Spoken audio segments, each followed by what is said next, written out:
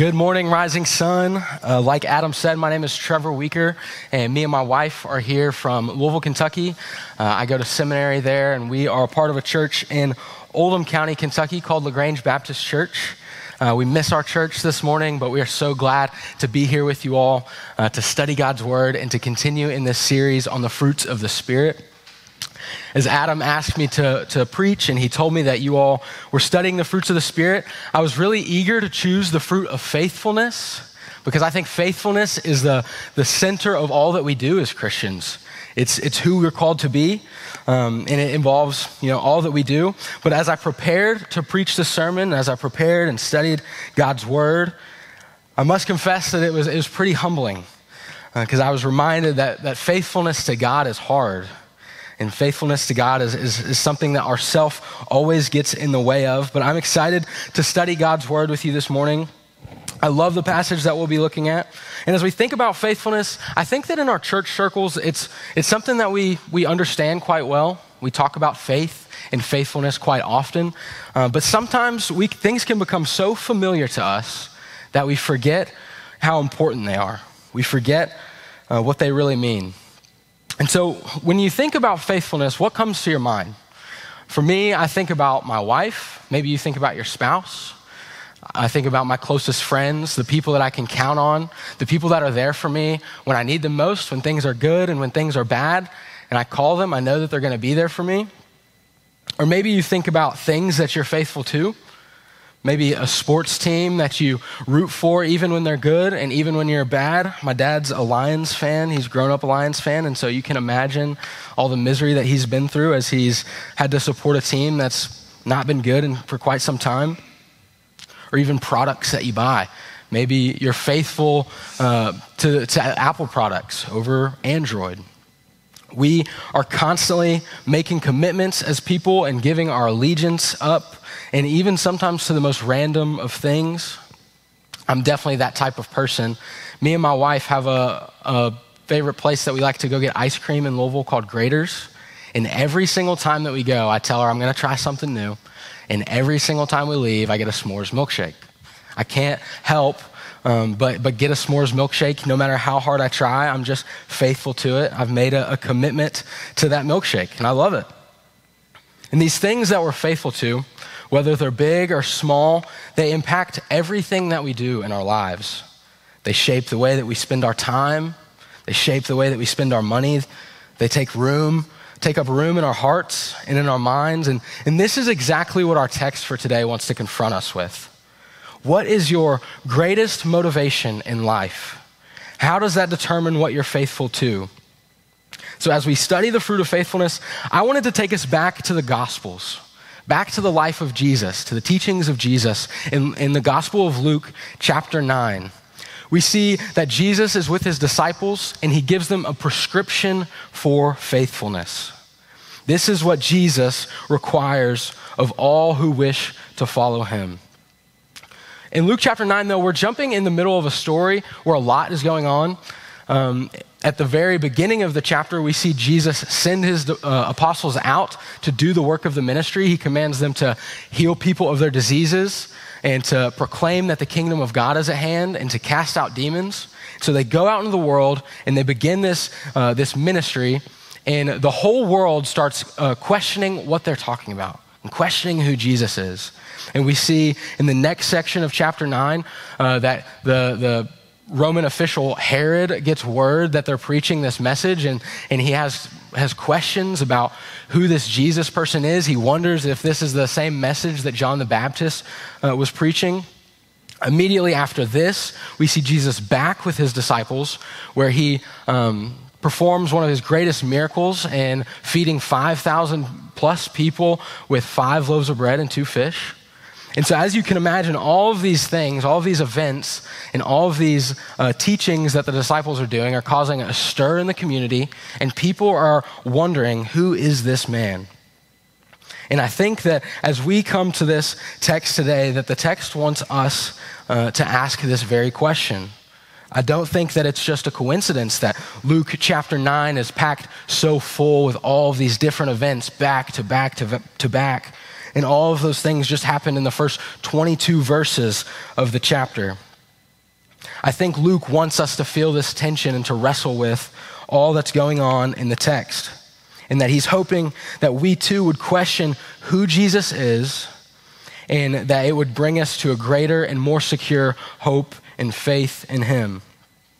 And so as we get to where we are today in Luke chapter 9, verse 23 through 27, this is not just a prescription for the apostles as they consider who Jesus is and what it looks like to follow him, but Jesus is confronting us with who he is and what true discipleship and true faithfulness to him looks like.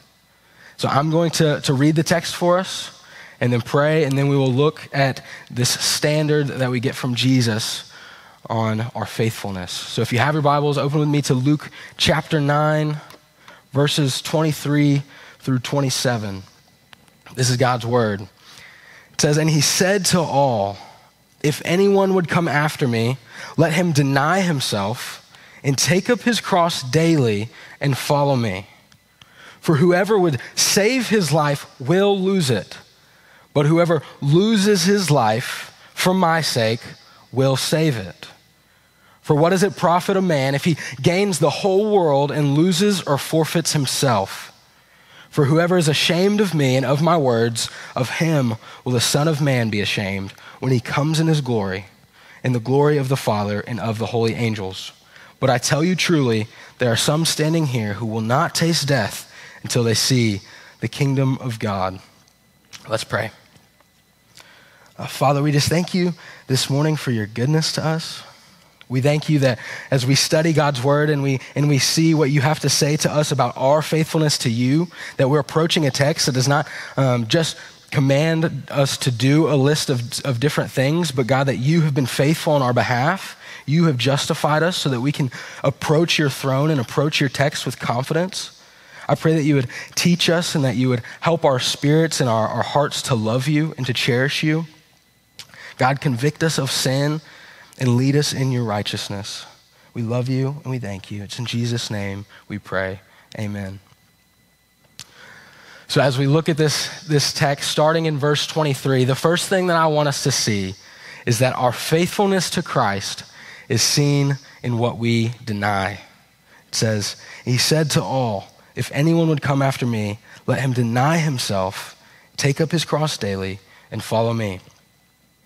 Now, faithfulness to something is typically seen through what we choose and what we love. But in verse 23, Jesus begins by saying that whoever would follow me, if anyone would follow me, let him deny himself. So right off the bat, Jesus is giving a response about faithfulness that we might not expect. And consider the Pharisees and the self-righteous men that Jesus would encounter during his ministry, who would come to him and ask him questions like, "What must I do to be saved?" Or even in our own world today, we're often so focused on what we need to do things like lose weight fast or get rich quick or to develop this or that skill or habit. And we can be so pragmatic at times. But what Jesus gives us here in this prescription for faithfulness is not merely a 5-step plan, a quick fix, or a list of basic instructions, but he's giving his disciples a challenge for their hearts. He's challenging how worth it they think it is to follow Jesus. As everyone around them is questioning Jesus, he challenges whether or not they can handle all the criticism and all the questioning that comes along with following Jesus. He challenges whether or not they value Christ more than they value their own reputation, their own desires, their own comforts, and even their own lives. But put yourself in the shoes of the disciples. You're sitting here with Jesus and you've given up everything. You've left everything you know behind, your family, your job, all of your comforts. And you've just been following Jesus as he's gone on throughout his ministry. And now he's sat you down and he says, if anyone really wants to follow me, you'll deny yourself. I think if I was one of the disciples that I might ask Jesus, what are you talking about? We've given up everything to follow you. But Jesus, as he's calling them to deny himself, is getting them to consider their motivation for following him. How greatly do they prize Jesus in their hearts? And for us, he wants us to question how much we would give up in order to follow Jesus. Just before this passage, we see Peter rightly confess that Jesus is the coming Messiah that the people were waiting for. But by the end of chapter 9, we see the disciples arguing with Jesus about which one of the disciples Jesus thinks is the greatest. And we are just like this. We're guilty of knowing Christ in our head, but living a life that does not honor him and failing to trust in him. Or even sometimes looking like we follow Christ on the outside, but not giving him our hearts. A few weeks ago, my wife and I had some issues with our apartment. I was home one day for lunch, and I looked around the corner into our living room, and half of our ceiling was on the floor. Half of the drywall on our ceiling had fallen, and I turned around, and immediately I freaked out. I'm sure you guys can understand. You've probably dealt with some sort of maintenance at some point.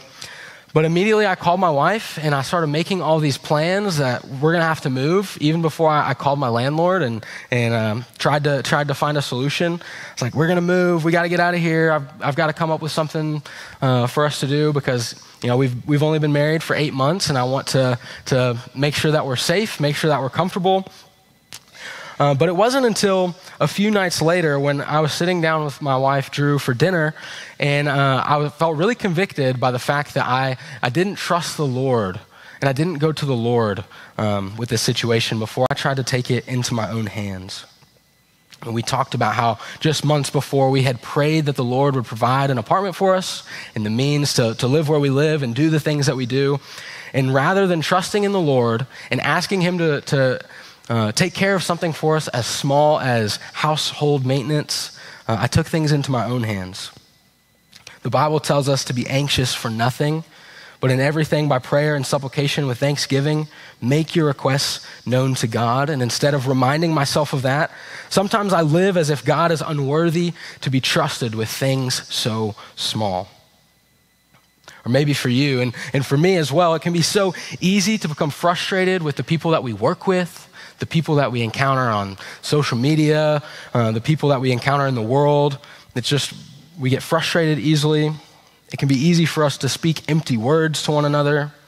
And it can be really easy for us to resent the hand that we've been dealt rather than to remember the blessings that God has given us. Do we live like we trust in God? Because faithfulness demands that we live for God in spite of our circumstances, trusting that he has all things in his hands.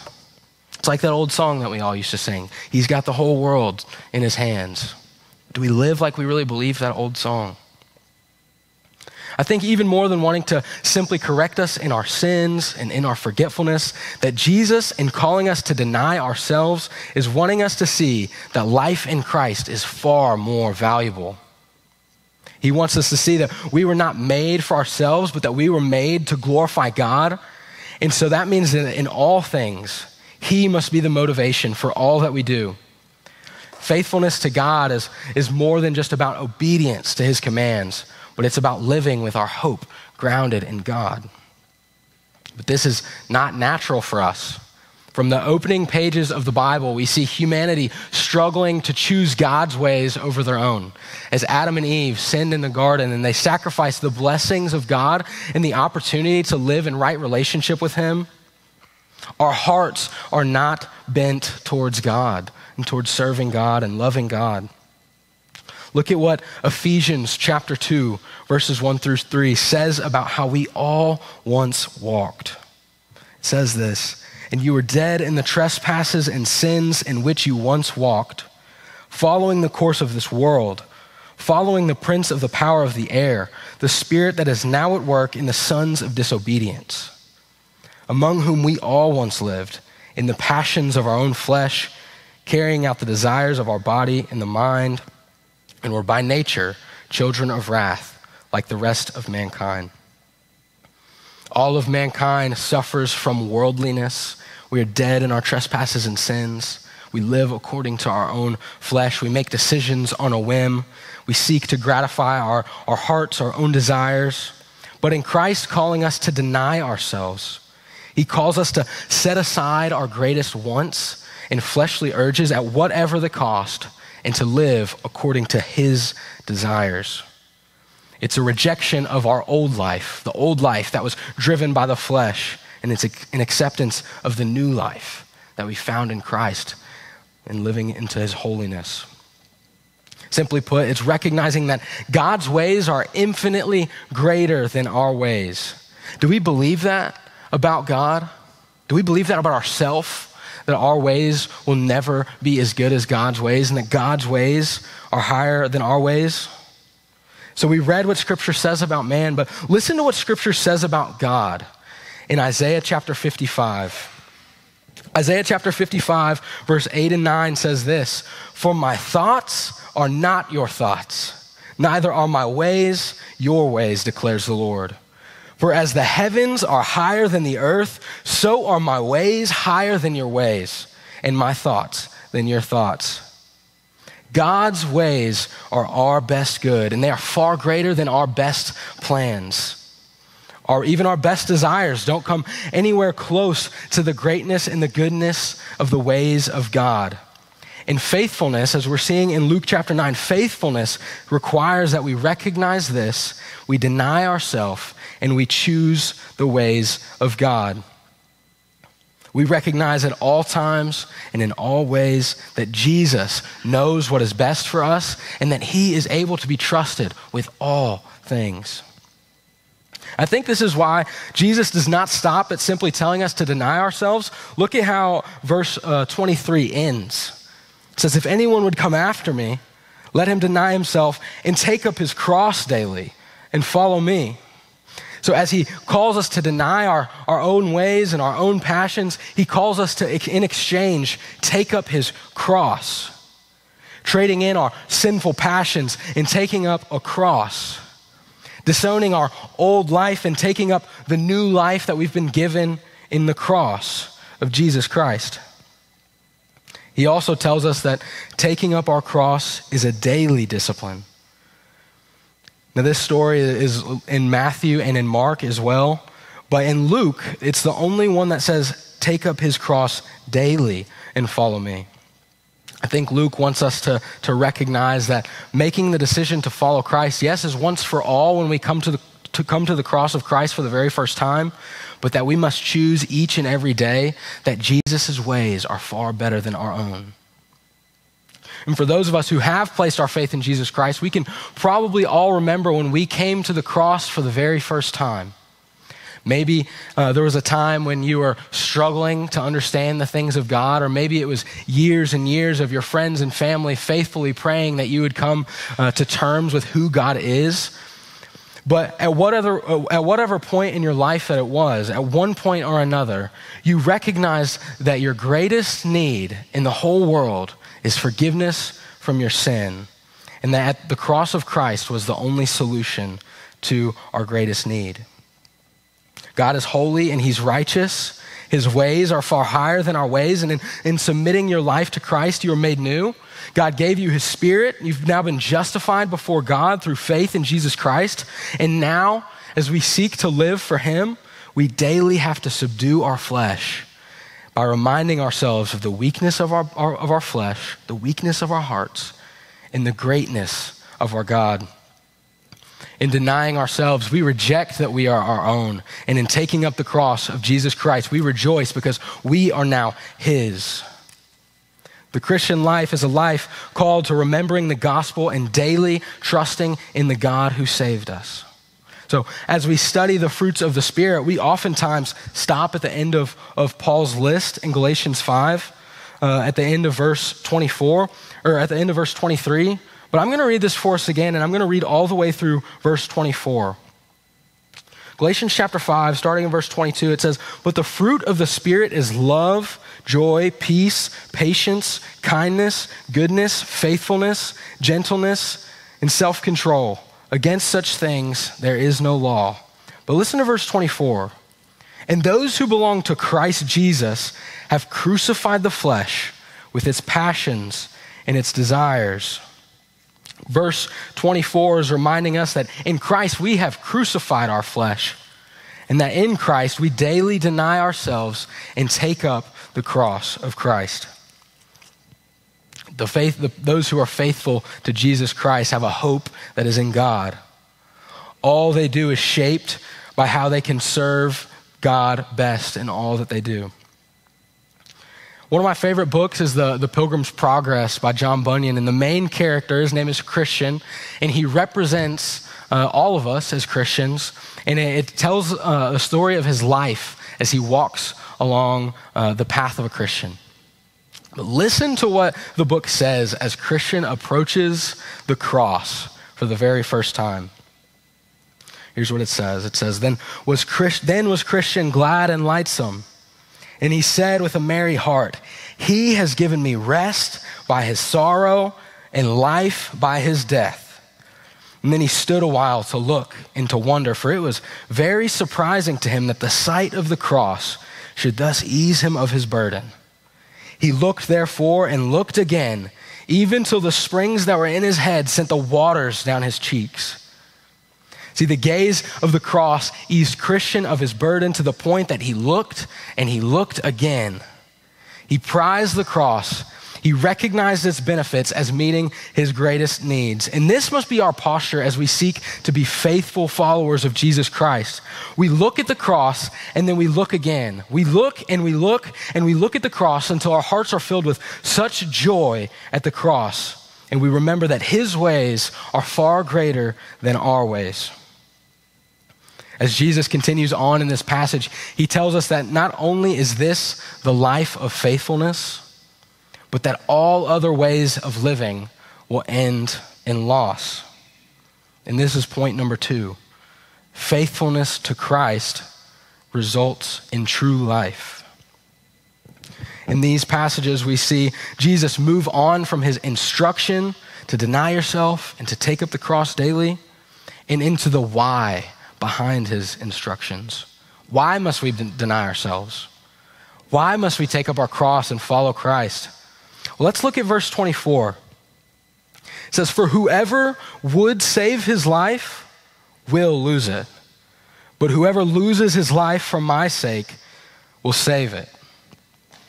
And so what Luke is showing us here, what Jesus is telling us here, is he's comparing the life of the person who would deny themselves to the person who would save their own life. The one who would deny his life to the one who would save his life. And he warns his followers that if they would desire their own ways and their own passions and their own comforts and their own lives over the life that comes in following Jesus, that they will surely lose their life.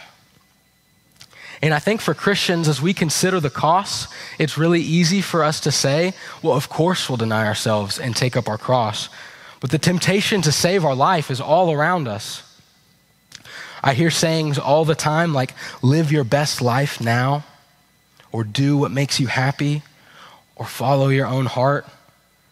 And on the outside, these seem like normal, average, pleasant sayings, but at their core, they reject Christ's command to follow him at whatever the cost and to see him as all sufficient, even if it costs us our comfort, even if it costs us our wealth, even if it costs us our safety, that we would go wherever, that we would spend and be spent for the cost of Christ, the cause of Christ. And even in our own lives daily, we face temptation at our workplaces and in our schools and with our friends about whether or not we should stand up for what we know is right, for what God tells us is right, in order to maybe save our face or to not cause confrontation or in fear that we might lose friends or lose our job. But what Jesus is warning us here is that a life saved in this world is a life lost in the next. Verse 26 says this, For whoever is ashamed of me and of my words, of him will the Son of Man be ashamed when he comes in his glory. Our lives are not our own, and they will not last. But we often live as if we are responsible for keeping them safe, for keeping them secure, for making them comfortable. And we forget that Christ has offered us eternal safety in the life to come if we are willing to spend and to be spent for his name, for his glory, and for his purposes. And it's not always easy. Jesus doesn't say in this passage that it'll be easy, but he does say that all else is forfeit in verse 25. There's this little book that I have by Charles Spurgeon, and it's called No Tears in Heaven. And I love this book. It's a compilation of some excerpts from his sermon and essays on just the topic of heaven. And when I'm having a bad day, or I am struggling with whatever it is, or I'm being tempted even by the things of this world, I often will go and grab this book and I'll sit down and just read what it has to say. It always reminds me how good heaven is and how temporary and fleeting our world is. And I think that this is what Jesus wants us to consider too as we study Luke chapter 9. He wants us to prize the life to come and sacrifice the life that we have now. He wants us to see the value of Christ and the cross, to value eternity in heaven. But listen to a brief passage from this book on the emptiness of the world. It says, "This world is empty. You know that it is so. And if you know it not as yet, the day is coming when after you have plucked all of its sweets, you shall be pricked with its thorn. And you know that your best estates often bring you great anxiety, and that one day you're worried that they might depart from you. You must not be foolish to believe that earthly riches will endure forever. You men of business are frequently led to see that riches take themselves to wings and fly away, but not so for the Christian. He lives in a house that can never hasten to decay. He wears the crown of which glistens and will never be dim. He has happiness that will never depart from him, nor he from it. And he is firmly set like a pillar of marble in the temple of God. And though the world may rock, though the world may sway, the Christian stands secure and immovable in infinite rest." This is what Christ wants us to see. This is what Christ wants us to prize as we consider our options, weighing out what is most important in our life. Because this is true life. Not a life that's built on earthly desires and pursuit, but life is found in those who deny themselves, take up their cross daily, and follow Christ, for they know that in him is true life. They know that in him his ways are greater than our ways. True rest and true happiness is found not in this world, but in the world to come. This world is going to pass away, and Christ has given us security in our salvation, in him and in the life to come. So faithfulness is, most importantly, it's an issue of what we hope in. And Jesus makes it clear that if our hearts are satisfied in the things of this world, that we will never truly be satisfied. If our hearts long for the things of this world, then we won't have life in the life to come. The Heidelberg Catechism is this old catechism that asks a number of questions and gives answers, but it begins with a question that when we consider what it means to be faithful, I think we all must consider. Question number 1 of the Heidelberg Catechism says this: what is your only comfort in life and in death? I think many of us and many people in the world would be tempted to say, money is our only comfort. Our safety is our greatest comfort. Finding success is our greatest comfort. Having a family may be your greatest comfort. Making other people proud might be your greatest comfort. Other people's approval. But here's how the Catechism responds. Question 1, what is your only comfort in life and death? Here's what it says: my only hope in life and in death is that I am not my own, but that I belong both body and soul, both in life and in death, to my faithful Savior, Jesus Christ. Is this our hope as we seek to be faithful Christians? Is this the hope that we have, that in life and in death, that we belong to Christ? This is the hope of the faithful Christian that Jesus is describing here in Luke chapter 9. The faithful Christian denies self, takes up their cross daily, and follows Jesus. They deny the old self and hold fast to new life in Christ because they prize Christ as all sufficient, and they recognize that a life that is spent chasing what this world seeks to give us will one day pass away. and Christ is our greatest hope. I want to be clear, though, that Jesus is not calling us to be reckless. He's not calling us to be so heavenly minded that we're no earthly good, but he's calling us to be faithful stewards because we recognize that all that we have has been given to us by God. He asks us to steward our homes in order to be hospitable to those around us, even when it's not convenient and even when it's not clean. He calls us to love our neighbor as ourselves, even the neighbors that we don't get along with, that have noisy dogs that never stop barking. He calls us to be a voice for the voiceless, to stand up for justice, to honor the orphan and the widow, and to trust in Christ even when your ceiling falls in. To never be ashamed of Christ and his word, for in it is the key to life. So the last thing I want us to see is that faithfulness begins in the giving of our hearts to God. And I'm going to turn, if you have your Bibles, turn really quickly to Proverbs chapter 23. This is a new text, but I challenge you to, we're not going to spend time in the whole text, but I challenge you this week to spend time reading Proverbs 23 and thinking about what it's asking of us and thinking about what it wants us to consider. Throughout the whole chapter, the writer is writing about how the world is full of things that want to grab our attention and win our desires. He even talks about the things of the world trying to grab our appetite and our desires and our hearts. But in verse 26, he gives us a solution to our faithfulness. He says in verse 26, "My son, give me your heart and let your eyes observe my ways." So this writer in verse 26 is pointing us to the cure to all of our temptations and all of the temptations that the world offers. When we consider the fruit of faithfulness, when we're in a situation that feels difficult, that we don't understand, and we don't understand why things aren't going the way that we planned or the way that we wanted them to, when we're tempted to sin, let this thought be on our mind. May we be a people that is quick to give our hearts to our Heavenly Father. Though he knows our hearts even better than we do, may we share with him our desires and our thoughts and our doubts and our fears. And let us, like Christian, gaze upon the cross, observe his goodness, observe that his ways are not our ways, and that his ways are far greater than our ways. His thoughts are not like ours.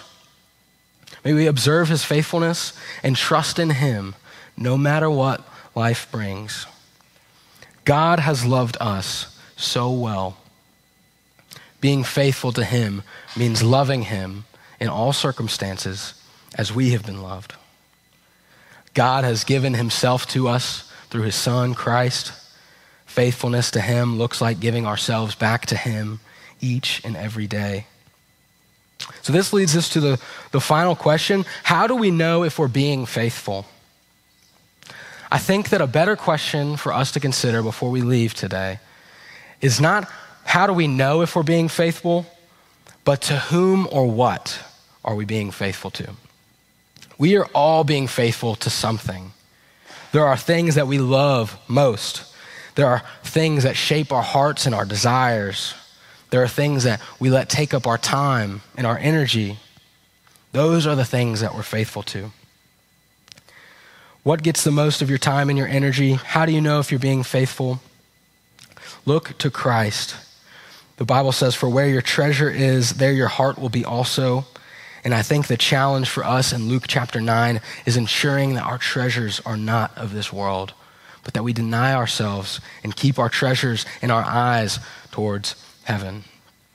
So every moment of our life, every thought of our mind, every desire of our heart, may we not be allured with the things of the world, but may we give Christ our hearts, look upon him, observe his ways, and when our hearts are stirred to love Christ and see heaven and love heaven and value Christ and his benefits, then we will start to live a life of greater faithfulness to him as we deny ourselves and carry his cross. Let's pray. Father God, we thank you for your goodness to us and your grace and your faithfulness to us, even when we are not faithful to you.